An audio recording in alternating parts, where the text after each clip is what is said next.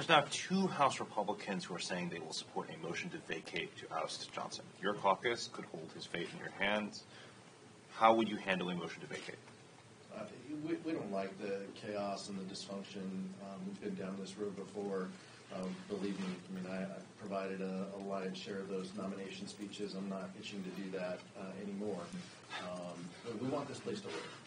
We want to see aid to Israel, Ukraine, humanitarian assistance, and Indo-PAC priorities. That's what we're focused on right now. We can't control the theatrics of Marjorie Taylor Greene and the House Republican Conference, but we stand willing to work with anyone who wants to deliver on that help and support.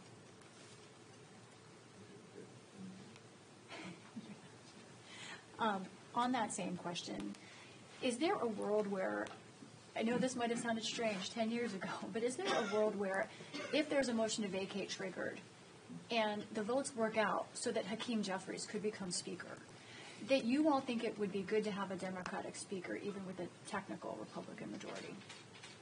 Look, I think I feel very confident speaking for the Democratic caucus that we want Hakeem Jeffries to be Speaker.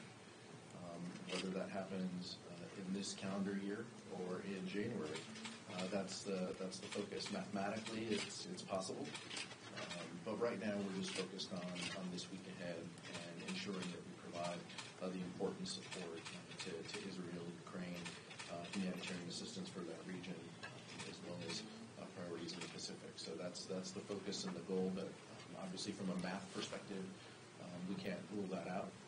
But it's nothing that we're spending a lot of time on right now.